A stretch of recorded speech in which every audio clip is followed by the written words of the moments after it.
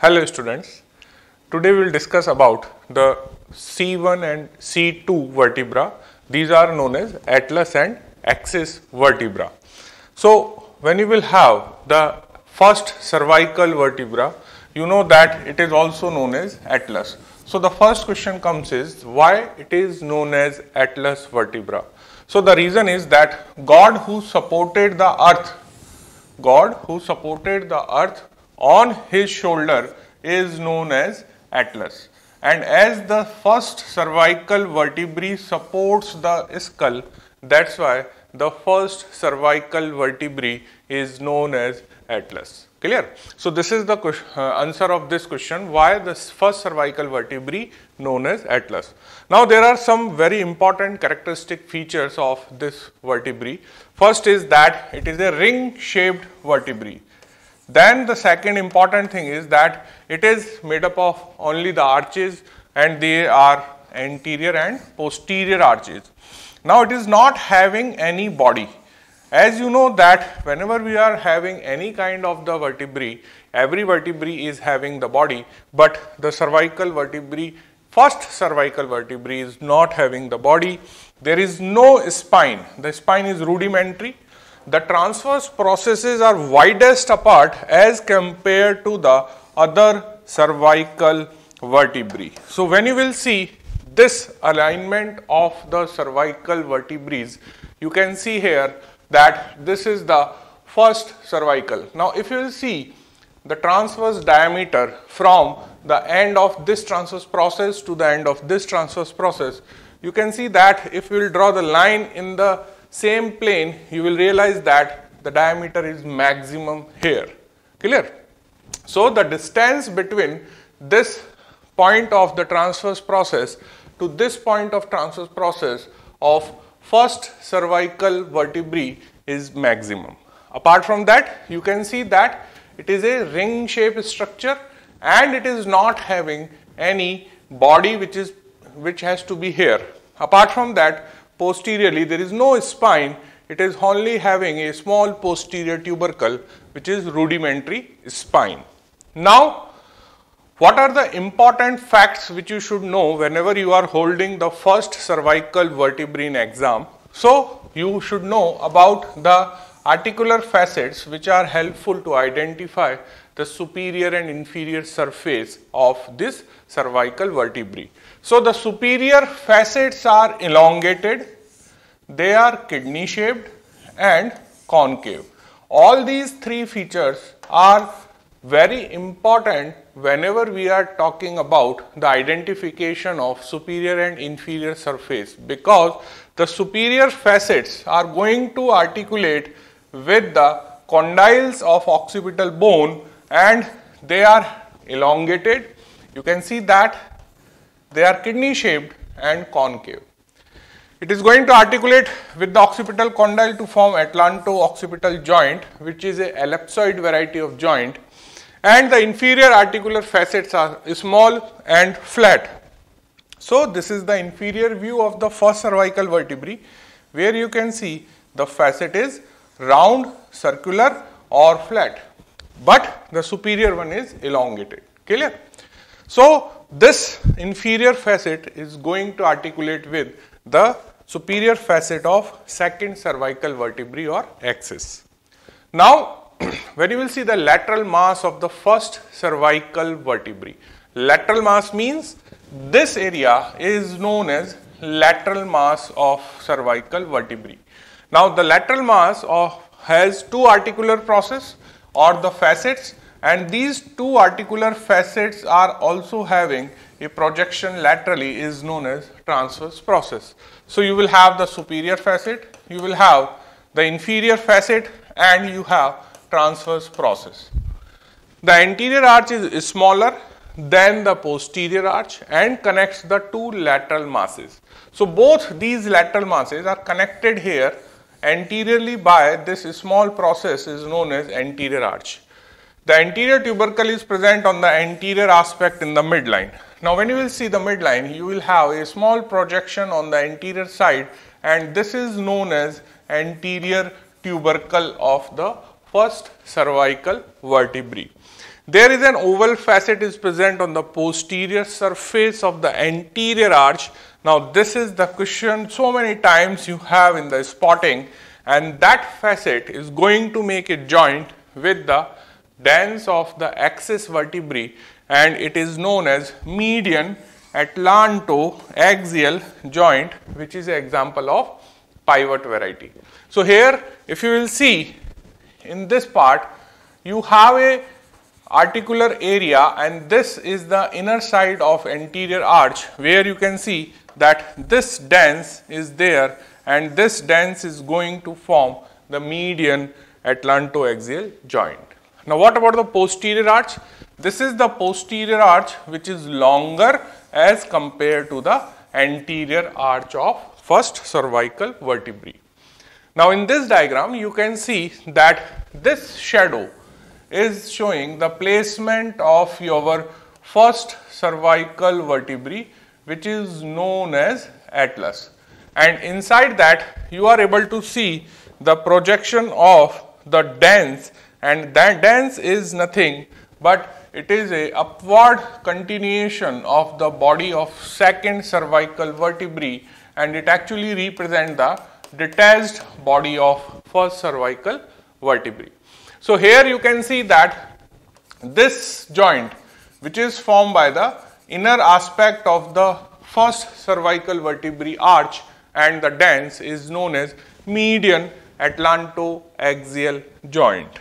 Now the medial surface of the lateral masses has a tubercle, and this tubercle provides attachment to the transverse ligament. Now here you can see that these are the tubercles, and on this tubercle you are having a ligament, and this ligament provides support to the dens, and these tubercles are on the medial side of lateral mass.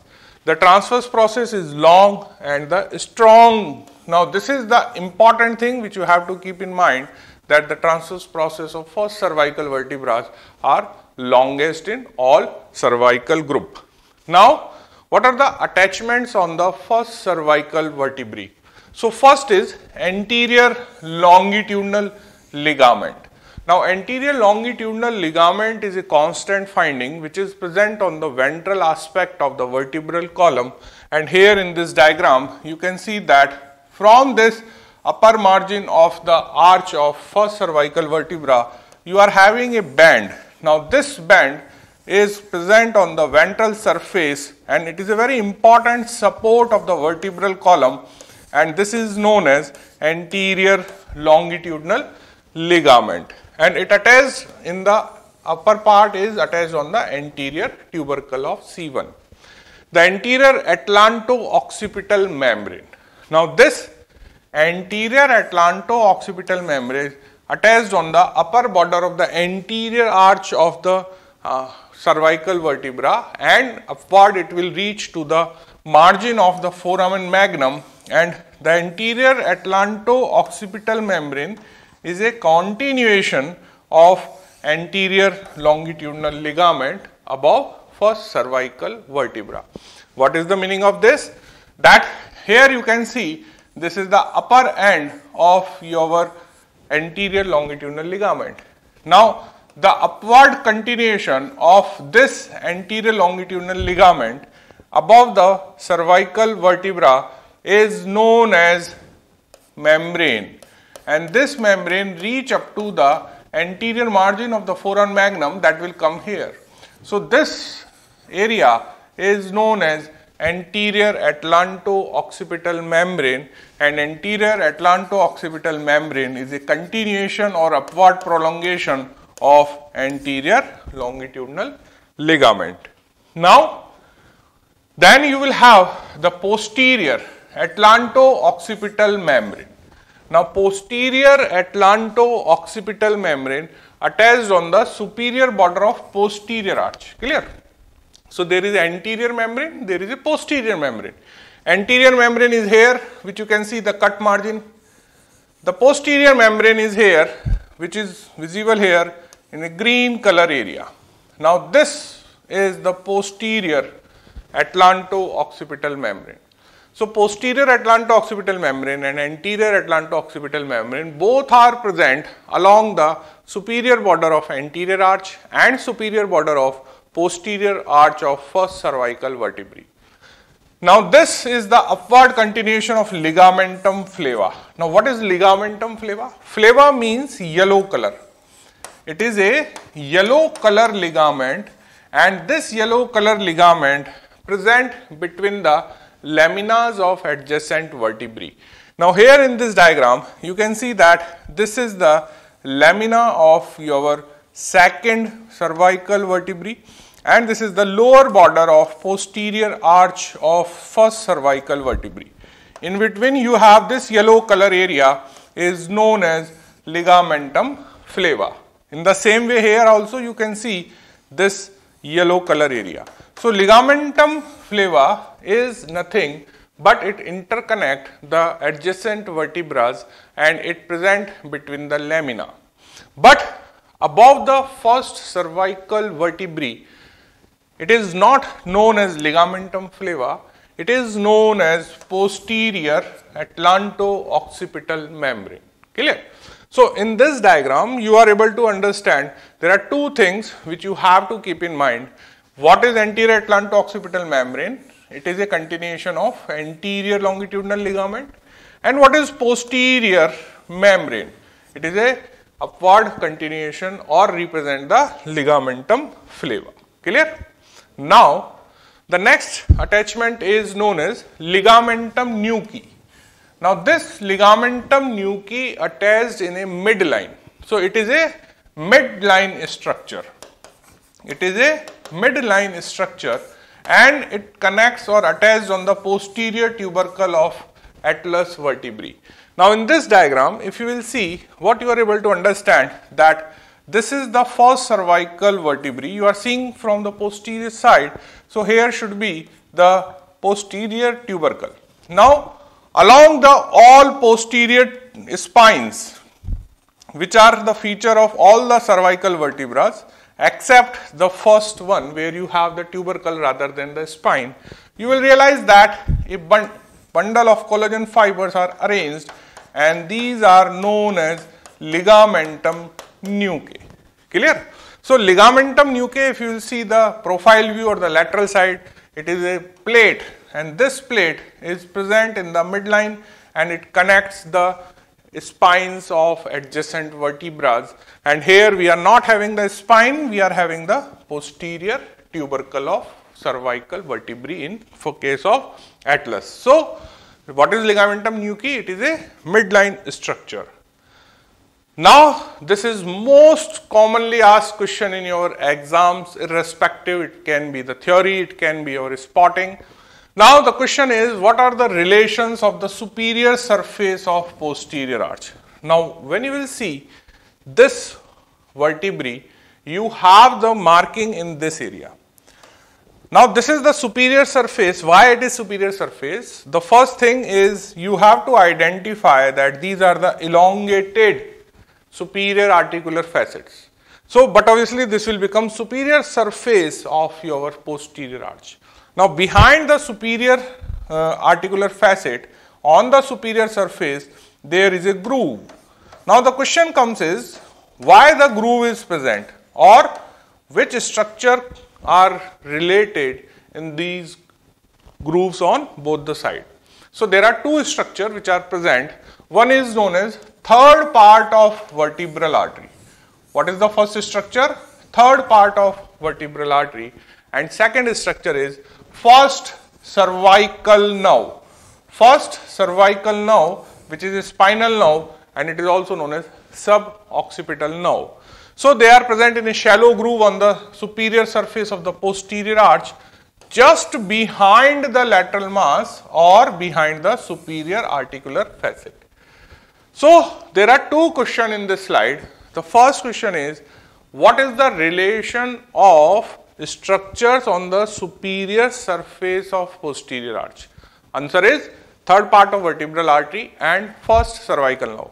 The second question is that the first cervical nerve exit in front of the lateral mass or behind the lateral mass? Answer is behind the lateral mass. Why I am saying this, that we'll see in the coming slide. So in this diagram, if you will see, this diagram is very important to clear this concept. Now here you can see that these are the lateral mass, clear, or superior articular facet. Now behind the superior articular facet in this diagram, you can see there is a course of artery. Now this is your third part of vertebral artery. Now you know that vertebral artery ascend into the neck through the foramen transversarium. Now once it will reach to the uppermost foramen, that is the C1 foramen, then it has to enter into the foramen magnum and then it will enter into the cranial cavity. Now there are two ways. The artery can go like this or like this, but which is the right answer? Artery will go posteriorly, then it passes in a groove which is on the posterior side of the lateral mass or superior facet, and then it enters into the foramen magnum. So this diagram is very important and you should keep this in mind, that artery after reaching up to the C1 foramen, it will take a posterior turn and then medial turn. Clear? The second important thing which you are able to see in this diagram is the nerve. Now if you see the nerve, you can see that nerve is also present here along with the artery, and it will come out from this vertebral column by passing through the space behind the superior articular facet. Clear? Now this diagram is showing the whole course of the vertebral artery. So for the better understanding, you can see that this is the C1, this is C2, 3, 4, 5, 6 and this is the 7. Now you know that vertebral artery is present only in the upper 6 foramens of cervical vertebrae, not in the C7. So you can see that this foramen of C7 is not having the vertebral artery. So this is the first question. Now the second question is that we divide this vertebral artery in the 4 parts, but here you can see this is the first part before entering and from the origin. Now this is the second part of the artery which is passing through the foramens of cervical vertebrae, and this is the third part. Now see, now this is the question of your exam, that here what you are able to see, as soon as the artery will reach here, it is taking posterior turn. That's why when you will see the posterior side, you are able to see this loop of the artery here. Clear? So this loop of the artery is present behind the superior articular facet of first cervical vertebrae, and it is on the superior surface of this posterior arch. Clear? Now in this diagram you can see the entry. Now here again this is the posterior loop of the artery behind the superior articular facets, and then the artery is ascending and then ultimately it will enter inside the foramen magnum in the cranial cavity. Clear? Now here we will find the answer of this question, which is very important question for your exam, that first and second cervical spinal nerves, they emerges behind the intervertebral joints. It emerges behind the joints, not in front of the joint. Now see, you have to first keep this thing in mind, that there are presence of the notches, and these notches are known as vertebral notch, and notch are always present on upper and lower part of the pedicle in front of the articular processes. What do you mean? Now here suppose this is your articular process. This is your articular process. Now above, now in front of the process you are having the pedicles, and on the pedicle you are having the notch, that is the notch, and these notch are converted into the foramen by the adjacent vertebra when you have the articulation. So this notch will convert into the foramen, but my dear students, you have to keep this thing in mind. You have to mark this area, that notches are always in front of the joint. Now this is the joint, this is the joint, this is the joint, this is the joint. So you will realize that the nerves always come out in front of the superior articular facets or inferior articular facet. But this is the exception. Here, this is your articular facet. This is the nerve which is coming out from the posterior side. Clear? In the same way, this is the facet and the nerve is coming out from the posterior side. But from here, the nerve is coming out in front of the facet. So this is the question of your exam, that which spinal nerves exit the vertebral column behind the articular facet.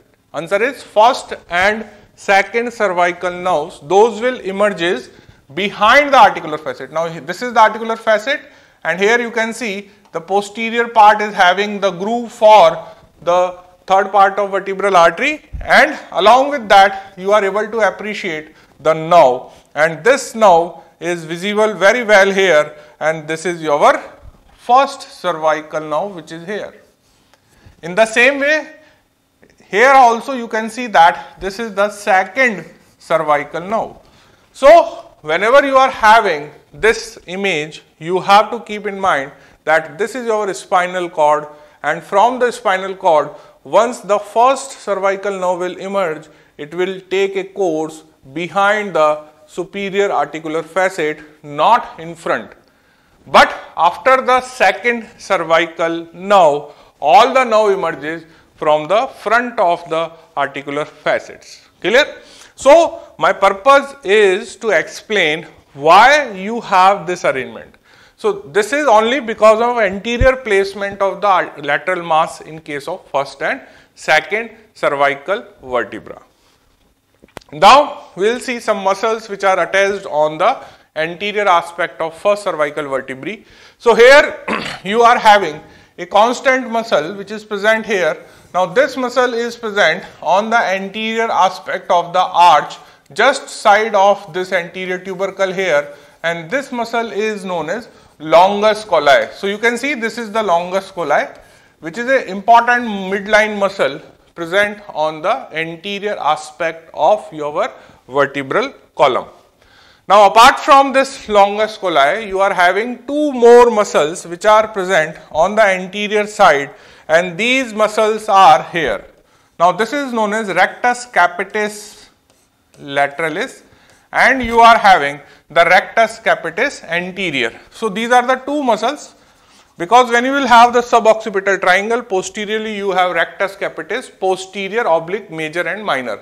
But on the anterior aspect you have rectus capitis lateralis, rectus capitis anterior, and this I told you is longus colli. Clear? So these are the three muscles which are attached on the anterior aspect of this arch of your first cervical vertebrae. Now this is the posterior attachment of the muscles. Now on the posterior side, this is the outline of your first cervical vertebrae. Here you can see that the muscles those are attaching here are forming the boundary of suboccipital triangle, and here this is the first muscle, and this muscle is known as rectus capitis posterior minor. Then you will have one more muscle, but these are not attaching to the cervical first vertebra, they are going on the second. So whenever you are having the muscles attachment of the first cervical vertebra, posteriorly there is a single muscle is known as rectus capitis posterior minor, while anteriorly you have the longus colli, rectus capitis anterior and rectus capitis lateralis. Now this diagram is more clear, where you can see the attachment of this single muscle. This is rectus capitis posterior minor. Clear? Major means larger than the minor. So major will go on the second cervical vertebrae. Now we will move to the second cervical vertebrae, which is also known as axis. Why it is known as axis? Because it provides axis for the rotation of your head. So it is the strongest vertebrae along the all cervical group. It has a odontoid process. Now the odontoid process is also known as dens, which is a strong tooth-like projection from the body of axis. Now in this diagram, you can see this is the projection, and this projection is the dens, and this dens actually represent the body of first cervical vertebrae, which detached from the first one and joined here with the second vertebrae. Now, what are the attachment of the body and odontoid process? Now, the dens give attachment to the apical ligament. So, this is the first question. Now, apical ligament arises from the tip of this dens, and it will go upward and attached into the clivus of your occipital bone. Now, this apical ligament cut end is visible here. On each side of the apex, the sloping surfaces. Now, sloping surfaces are where? Now, the sloping surfaces are present here. Now, these sloping surfaces of the dens will give attachment to the two lateral bands, and these bands are known as alar ligament. So, here you can see these are the alar ligaments which are present on the lateral side of your dens, and these are weak bands. They are weak ligaments. Now, in this diagram, you have one more important ligament, and that is known as transverse ligament of dens. Now, in this diagram, you can see that this is the transverse ligament, and this ligament hold the dens in its own position, and it make a groove on the posterior side here. And this groove is the question for your exam, that what structure lies in this groove of the dens. Answer is transverse ligament. So, the groove is present like this transverse ligament present like this, and it also having a articular area for the posterior side of your dens. Clear? So, this ligament supports the median atlanto-axial joint. Now, what are the attachment on the body? So, first we will see the attachment on the posterior surface of the body. Now, this is the posterior surface of the body. Clear? Now, anterior surface of the body will face ventrally, and this is the posterior surface of the body which is facing towards the vertebral canal. Now, on this posterior surface, there are three important structures present from above downward. Now, this uppermost structure is known as lower limb of cruciform ligament. Now, what do you mean by cruciform? Here you are having a cross-shaped ligament like this. Clear? Now, this horizontal bar is formed by the transverse ligament, which we have already seen, and here you are having the two band. One is the inferior band of the cruciform ligament, and this is the superior band of cruciform ligament. So, this band attached here on the posterior side, and this is known as lower limb of the cruciform ligament. Apart from that, you are having the two more ligament. One is known as membrana tectoria, and another is posterior ligament of your vertebral column. Now, as you have the anterior longitudinal ligament, in the same way you have posterior longitudinal ligament. So, the body of vertebrae are strongly supported by anterior and posterior longitudinal ligament. So, the posterior longitudinal ligament is present in the anterior wall of the vertebral canal, and its upper end here. Now, this is the upper end of the posterior longitudinal ligament. So, the lowermost structure is posterior longitudinal ligament. Now, this posterior longitudinal ligament then extends upward, and this extension is known as membrana tectoria. So, this membrana tectoria comes here. So, membrana tectoria is nothing but it is a upward prolongation of posterior longitudinal ligament. Clear? So, here in this diagram, I told you about the anterior longitudinal ligament. Now, this anterior longitudinal ligament present along the anterior surface of all the vertebra. In the same way, on the posterior side of the body, in vertebral canal, you have posterior longitudinal ligament. Upward continuation of anterior longitudinal ligament is here, which is known as anterior atlanto-occipital membrane, but the upward continuation of posterior longitudinal ligament is known as membrana tectoria, and membrana tectoria starts from second cervical vertebral body. Now, What is the another attachment on the anterior surface? I already told you the anterior longitudinal ligament, and second is longus colli muscle, which we have already seen in the diagram. Now here also you can see that this is the longus colli muscle, and this longus colli muscle is present here on the anterior aspect of all the vertebral bodies which are visible in this diagram. Now the spine of second cervical vertebrae also give attachment to the ligamentum nuchae, and lamina also give attachment to the ligamentum flava. So as a rule, I already told you that this is your spine of second vertebrae. Clear? And we have seen a plate, and this plate of connective tissue is connecting the adjacent spine, which is known as ligamentum nuchae. And in between the adjacent lamina, in this area, you are having a yellow color part, and this is known as ligamentum flavum. Clear? But in the first space, it is not known as ligamentum flavum, which I already told you. It is known as posterior atlanto-occipital membrane. Now we have some question based on this diagram. So if you have this in the exam, identify. So you know that there is no body and there is a presence of the foramen in the transverse process. Now presence of the foramen in transverse process is a characteristic feature of cervical vertebrae. So no doubt it is a cervical vertebrae, and it is a first one. Why? Because it is a ring shape. Now the question comes is, which is superior and inferior surface? For that you have to look for the facet. It is an oval facet which is elongated. It is a round facet. So this elongated surface is superior surface. This will become inferior surface. Now the question comes is, name the structure present here on the posterior side. Answer is third part of vertebral artery and first nerve, cervical nerve.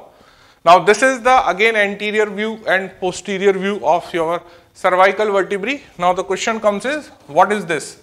Now this is the articular surface on the inner side of your anterior arch for the dens. Clear?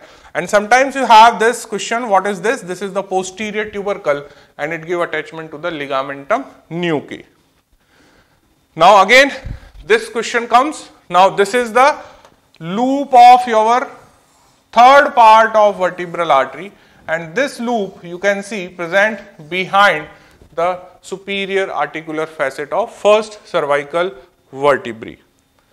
Now in this diagram the question is, identify this band.